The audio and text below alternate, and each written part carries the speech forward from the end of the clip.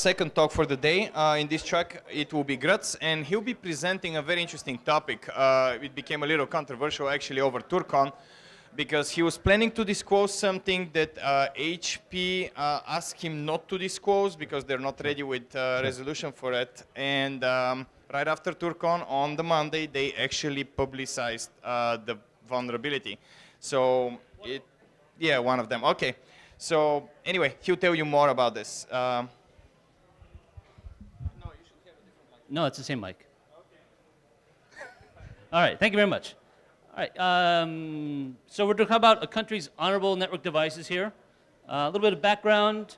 If you type in Huawei routers, the first thing that comes up is DEF CON security and hacked at DEF CON. So that's pretty damn cool. So I do have to add a disclaimer here that everything in here is an opinion. It's a statement of myself. It's not of my employer.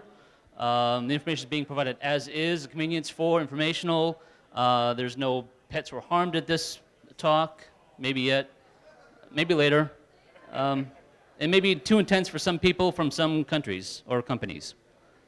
So also, I don't care about the politics of Huawei in the US and ZTE and all the other crap going on. I use China as a good example because they have the largest representation of the devices I was looking at.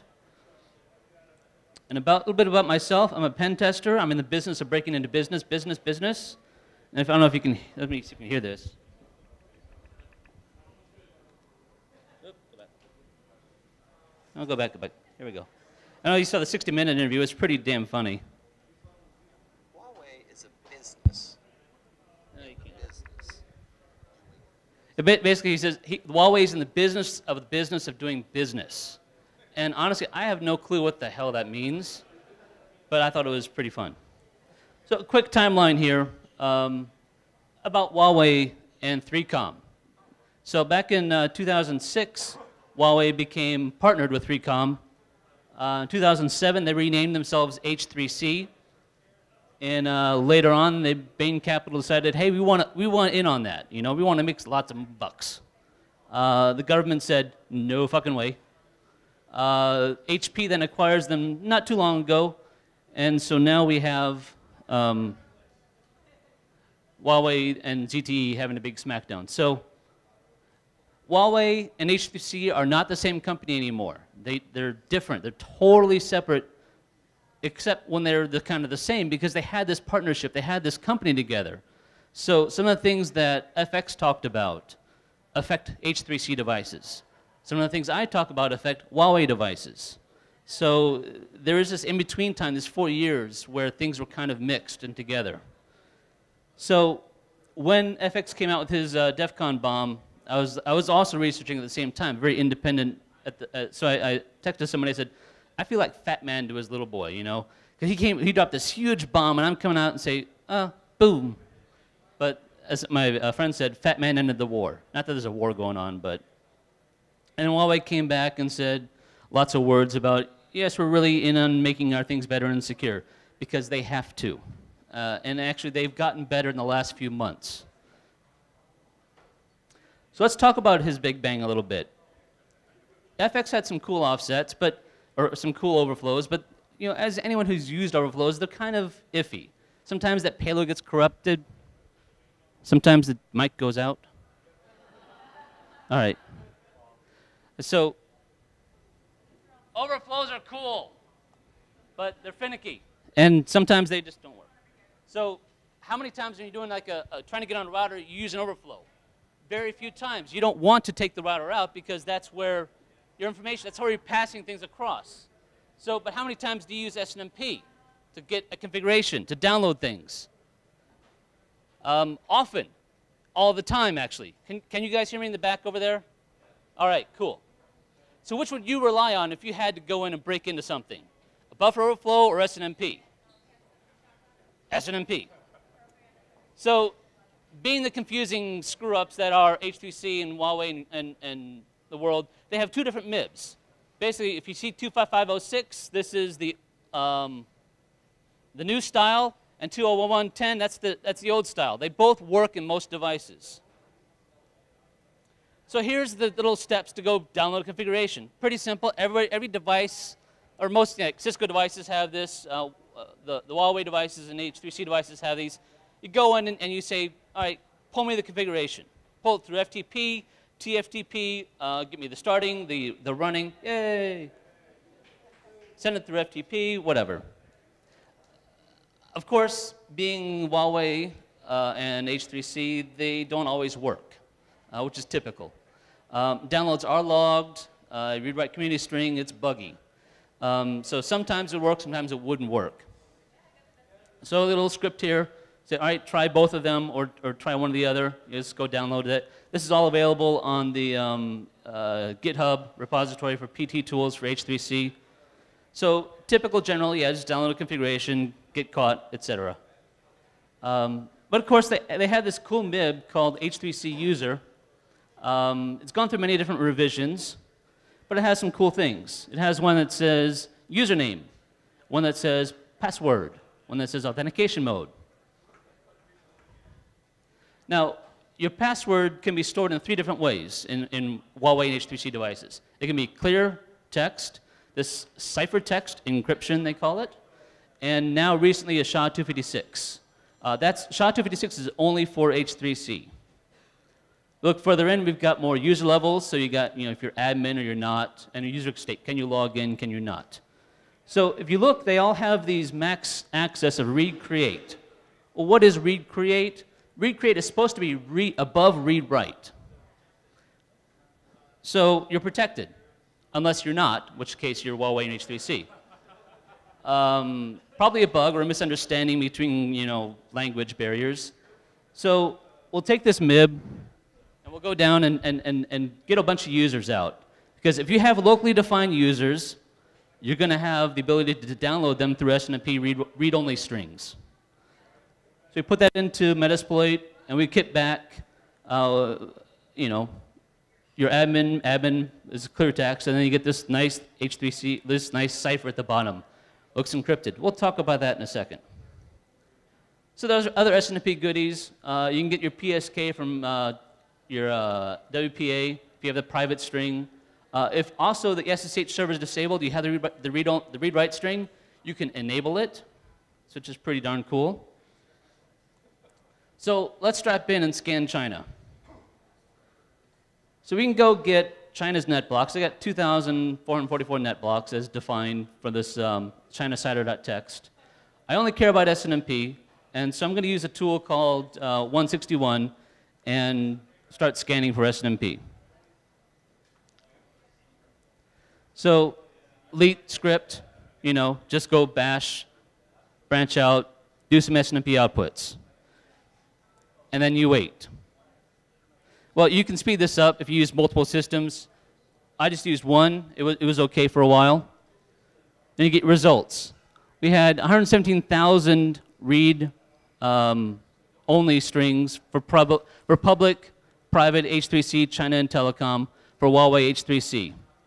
We had about 88,000 that had private strings. So of those, those devices, we have now a fair amount of potential access. If they have local users, then you really do have access. And of course, I had to put in ZTE devices and Cisco and Junipers and some VxWorks because, I have to have a real curve here. We compare that with Shodan HQs, and we're about the same. They say 85,000 for H3C only. So 83,000, 117,000, about the same, close to enough. So to break it down with locally defined accounts, we had 15,000 that had devices with users on them. Only 5,000 had ciphertext. 15,000, the rest of them had clear text passwords in the configurations. So now we have a total of 33,000, almost 34,000 unique total accounts, 3,000 unique ones, almost 4,000 uniques. 2,000 had the username and password the same, and 696 unique devices. So majority of the clear text only passwords came from one telecom company. They had a bunch of access points throughout China with the default login string when you create a user. So basically, it's a simple text string that gets added. So what kind of local accounts are these? Well, they're local users for remote management, but they're also VPN users. In most cases, SSH, Telnet, and HTTP were open, so you could use FX's overflows and HTTP or a session interjector, or you can just log on locally or log on with the credentials here. So you got multiple ways to pwn many different devices in a specific country. China has the largest amount. I think Brazil is the second largest, and then India is growing, and throughout most parts of Asia. And in the US, we probably have quite a bit of H3C hopefully coming up. If we break this down, Huawei H3C VRP devices, which are kind of the routers, we had about 2,000 of those.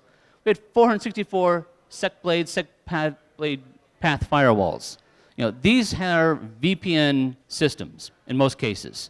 So you had about 400 VPN different devices you can log into, in some ways VPN through them. Access points 2,000 and QuidWave of 3,000. So a pretty wide range of different device types at least. So let's talk about that cipher.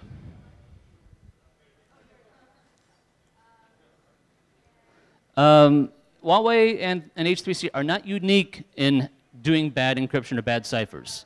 Cisco's Type 7, Juniper's Type 9, basically. These are meant to be used so that they're not storing things in clear text, but they need to be used in some way. That could be like for HSRP or MD5 authentication through BGP, etc. So why not just ROT13 them? It's kind of the same. So when I was doing this research, when I first interested in it, I started looking at the ciphers, and I noticed something about them. Maybe you can too as you go through. They seem to have a pattern as you add these in. You can see that the first part's unique, most part, and then it starts going Q equals *Q, MAF4. So you want some more examples? Just fucking Google it. They're all over the place. In fact, we had, what is that, 57,000 results. So this means something. Well, it does. The ciphers are 24 or 88 characters in length. This is all in the documentation. There's an exclamation at the end, so maybe is it BASE64, they're doing some queer, rotational thing? No, they weren't doing BASE64. But it's consistent. When the password is greater than 8 characters, it's just too consistent. So maybe hopefully you can see this. When you have consistent text, it's probably like an EBC, a block cipher, because as you take different characters or different strings in them, you take A, you pad it out so you have enough length for DES. You have a very similar endpoint, or a very similar end, because it's just breaking it into 8-byte blocks and encrypting and then doing the next 8. So it's very, very consistent. They don't do any cycling of information. So my assumption was they're doing something like DES. They're probably using a static key. They're taking this output, doing some null padding, and then making a binary data out of it. And then taking that, so they're taking your clear text, padding it out, encrypting it with DES, and then converting it to ASCII. Why not BASE64? I don't know. Maybe because they thought this is, more superior. Who knows? So we figured it out that they were doing a simple ASCII conversion in 4-byte groups, taking group 1, going from the beginning of the character to the end in 4-byte blocks, taking the first group, checking it to see is it equal to question mark. If it's not, begin with a check value of A, go through the first check. If the first character is A, then change the check value to question mark. Go to the second character, do some more fun. All right. And in the end you're going to have, there we go. In the end, you're going to have all this converted from this ASCII into a binary value, or an array of binaries, which you then decrypt with a static key, which is hex 1, hex 2, hex 3, hex 4, hex 5, hex 6, hex 7, hex 8. Thank you. It's a pretty simple, dumb thing. So what does Huawei do to think they can fix it? Huawei decides to use AE256 because it's better, right?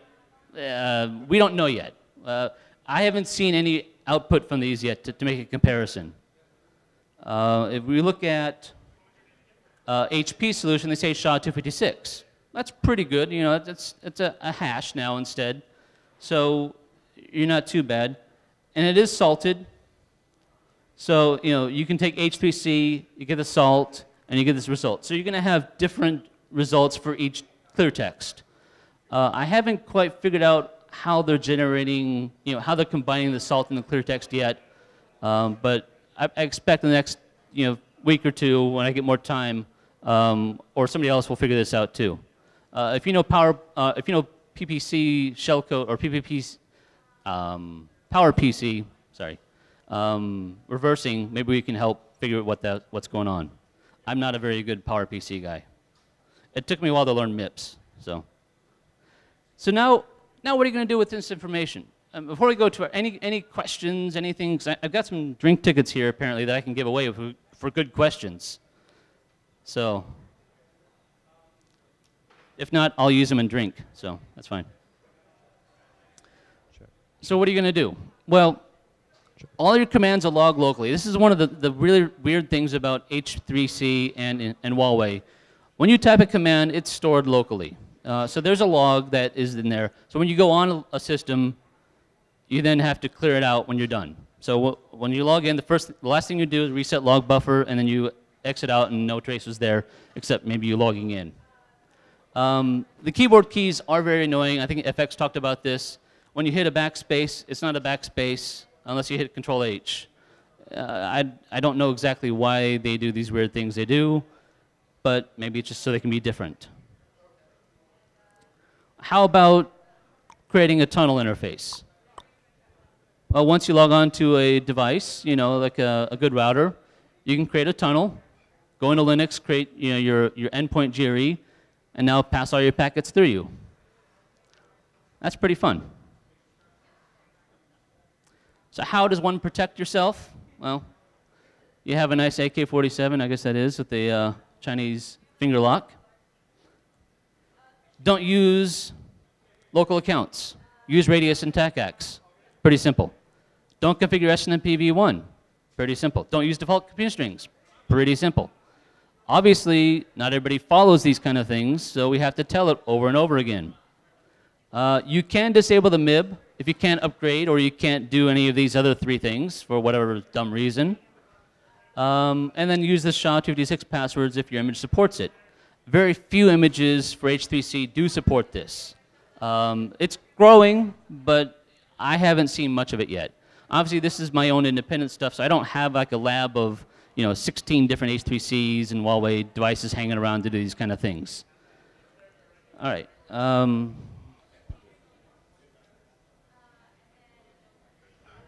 Well, I am really quick on time. So we actually have 20 minutes here. I want to give a quick thanks to the Metasploit guys. When I first looked at this stuff, they kind of looked at it too, and the password string, and said, this means something as well. So we did a couple talks here and there. FX, the eMaze guys, who also figured out the cipher independently. Just one of the really wonderful things about, with the emergence of Huawei being, a larger company that people are using outside of China, we're getting more eyes on these things. So we're finding out what's going on. And, obviously the HP H3C cert and the Huawei IRT guys, they do want to help to some extent. Obviously, they weren't very happy when I gave them through US cert, 45 days, 60 days, 90 days. They said, nope, still need more time. And there are probably other people I've forgotten. So, are there any questions? Anything you want to see? Maybe you want to log on to a access point somewhere in China. Or how about a SecPath firewall? Want to do that? Okay, nothing else? Thank you very much.